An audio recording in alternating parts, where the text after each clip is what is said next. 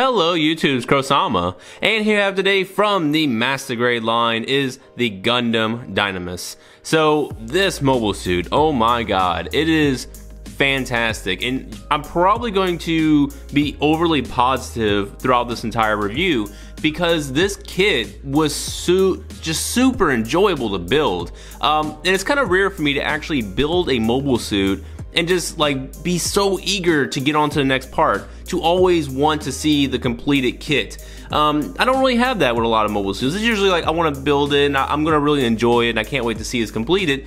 But this one, I was just like, you know, at the edge of my seat, like, oh my god, I want to hurry up and finish this. And the final product is super beautiful. But I'm not gonna go ahead and bore you with all my final thoughts right now at the beginning of the video. I would like to go ahead and show you everything about this mobile suit throughout this video. But first, let me go ahead and give a thanks to the sponsor. So I want to thank New Type HQ for sponsoring this video, and if you want to pick up this kit or any other kits along the same line, you can definitely go to their website and pick up anything and utilize that code Krosama for 10% off. So on to the review. So the first thing we're going to take a look at is all the details.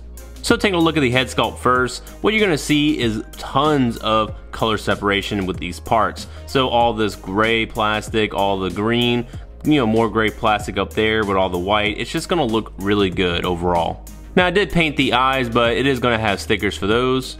I also painted the back camera with blue, but it is gonna come with a sticker. And with this mobile suit, it is gonna have a little gimmick where you just pull down this little piece. It's a little bit tricky sometimes. And then you're gonna reveal the scope. So this camera just allows him to, you know, pretty much zoom in even further, much like a sniper would. And it's gonna be a clear part that goes right inside there, but I decided to just paint it with metallic blue, and it has a good reflective kind of glare to it. So that's why I really went with that. But if you want to use the sticker that comes with it, you could definitely do that as well. And the body is also going to look very good with all that color separation. So you're going to have some of that yellow inside the vents. You got all the gray, the white, the red, green. It's just going to look really good overall. Also, it is going to have a cockpit gimmick, pretty much like all Master Grades. So you slide that open and you're going to slide this down here. And inside there is going to be lock-on straps, but it's very dark because he's kind of pushed a little bit far back in there. So unless you just shine a flashlight right inside, then you can see him. Otherwise, he's not really going to be too visible. But his scope is going to be right there in front of him.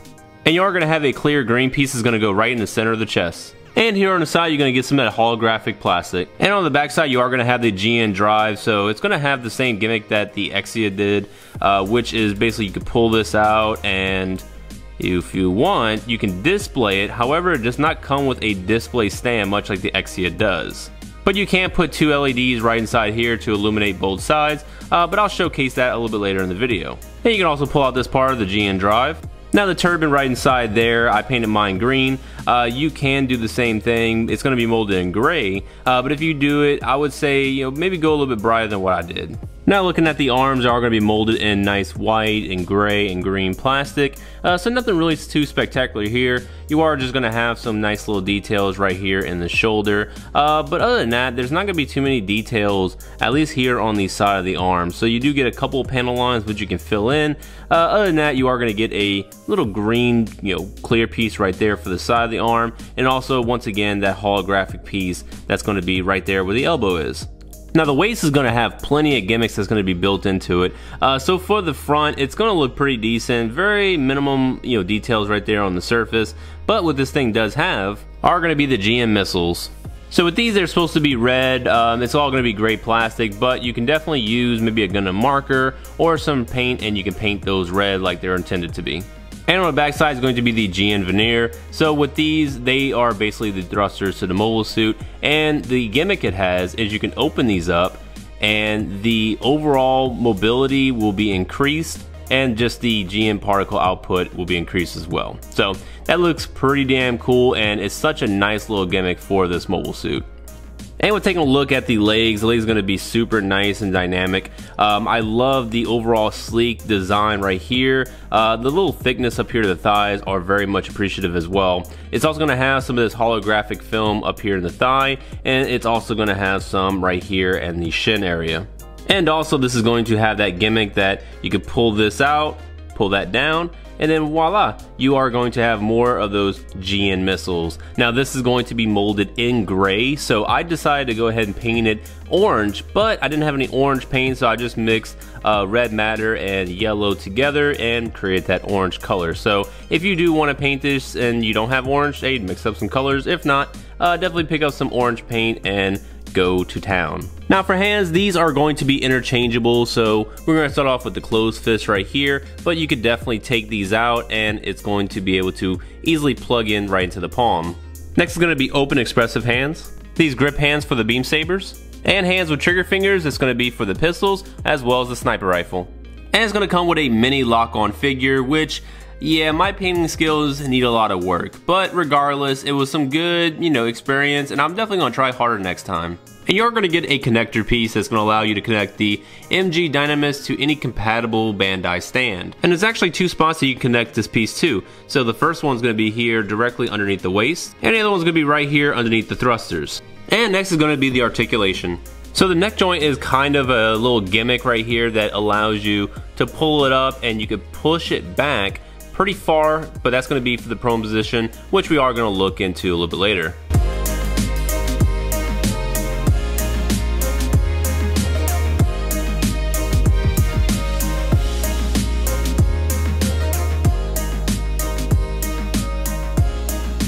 And for the little waist gimmick, I know a lot of people have been asking about it. We're going to explore this a little bit further, but yeah, it's going to have quite a bit of range of movement.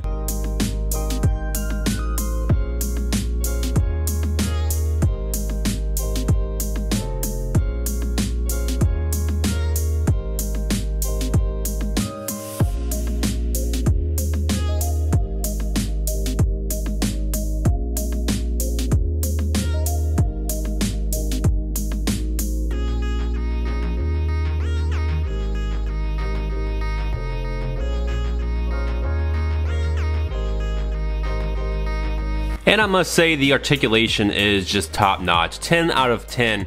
If you can think of a pose, it can do it. It can easily pull off anything that your mind can actually warp up. So with that, let's go ahead and move on to the shields. So first we're going to take a look at the full shield, and both are going to have the same articulation and color separation. So these gray bits, this is all going to be separate parts that go into it. And on the other side, the little like silver dots, I actually painted these because these are going to be separate underneath this like little block.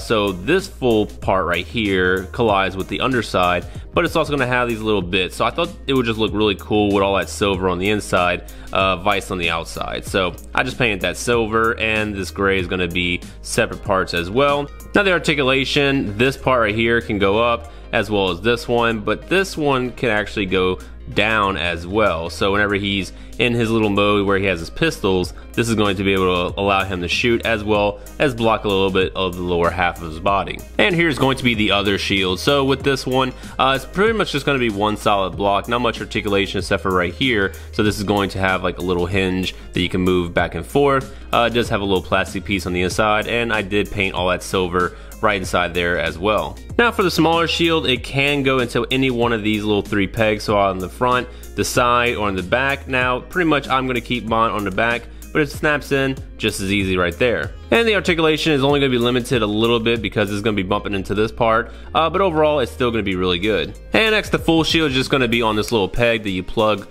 right inside here. And right here on the shoulder, you can actually have a little bit of articulation, so it can move back a little bit. Pretty much going to be limited with this little back shield, and it can go forward, so whenever we are going to have like a little defense mode, he can actually guard himself. And here he is with the shield more open, as well as the defense mode.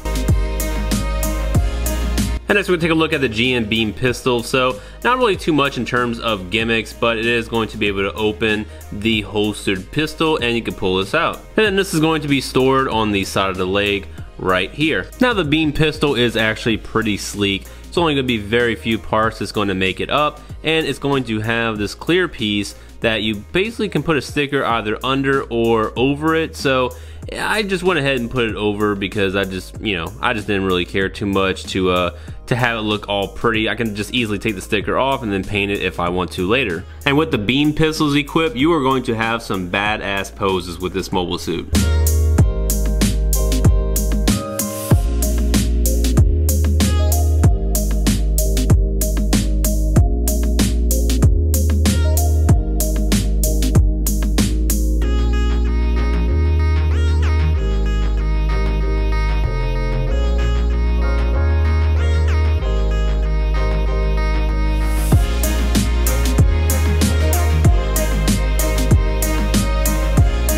And for the beam sabers, you can take these and you can rotate them forward, pull them off the little connector, fit them directly into the hand, and pop in one of the two beam effect parts.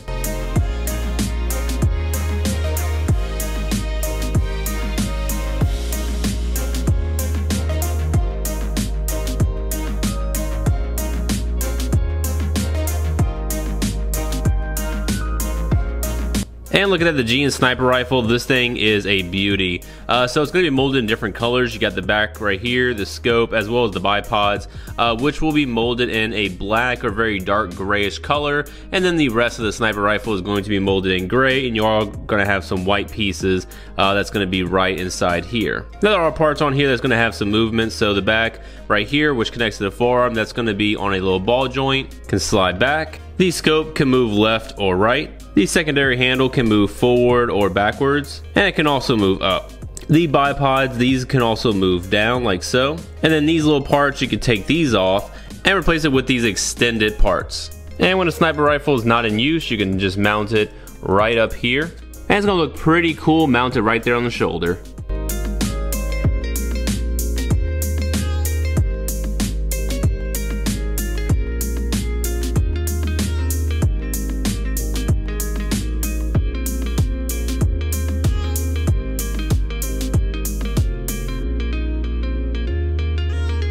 And so now let's get him into the prone position.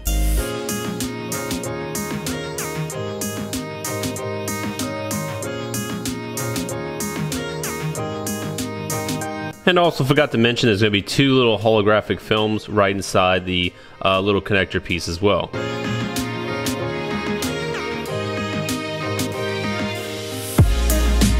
And it doesn't really need to like actually grip the handle. You can just have this little open hand right here and just let it hover right above it.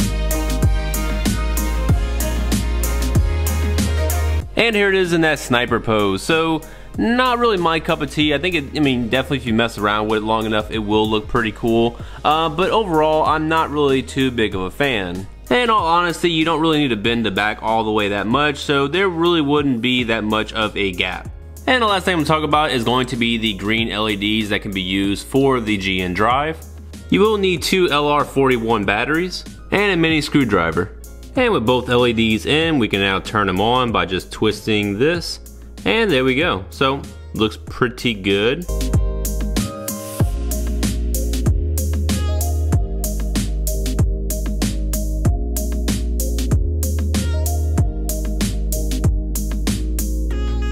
And for comparison, here he is next to the Narrative Gundam C-Packs, Steve, as well as the Master Grade Exia.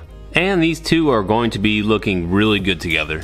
And this kit is also going to sport some pretty awesome markings that come on the sticker sheet. So going on to my final thoughts, well, this kit is perfect. There's really nothing negative I could say except for I kind of wish Bandai would have included, some water slides, but that's kind of like a given for the Master Grade line of this caliber. Usually if it's something more of the Verka side, then they'll include some water slides, but for this one, the stickers aren't bad. They're not really horrible, so I can live with that. And if anything, you can just always get third party or wait for Bandai to release their own line of water slides for this kit in particular. But yeah, other than that, this kit is pretty damn perfect. I love everything about it, and I would highly encourage everyone to go out and pre-order it if this is something you would really want in your collection as well. And if you do want this kit in your collection, you can go to newtypehq.com and you can use that promo code KROSAMA to pick pick it up. And lastly, I would like to thank Faraz for being the first person to have a membership on my channel. Now what the membership perk is, I'm going to make a separate video on this, but essentially in a nutshell, you pay $5 a month and you get exclusive perks and access to my channel. So I'll be uploading, you know, certain exclusive type videos that are like behind the scenes or maybe extra tutorials for those members. Also, we'll be doing monthly live streams where you can ask me many different questions and I can, you know, have practical kind of, you know, application on, you know, helping you with certain issues on a kit or maybe certain painting tools. Also, I will be doing giveaways for these members only, so it's not going to take away from the normal, you know, content that you see here, but it's just going to be a little bit extra something for them. So everything that you're getting, all these reviews, all these unboxings on this channel is still going to be consistent on this side. The only thing they're getting is just some extra videos that I'm gonna put some work into. But that's it for me, guys. If you really want to look into the membership, please look in the tab and look at all the different perks that is offered. Also, they do get a separate community tag, so that way I can have more of a close discussion with them. But that's it for me, guys. Definitely appreciate you for watching this video all the way to the end. And like always, please rate, comment, subscribe on this video, and you know, ring that bell for future notifications. That way you can always keep up to date to every video I post. But other than that, guys, definitely appreciate you for watching, and I'll be seeing y'all in the next video. Bye bye.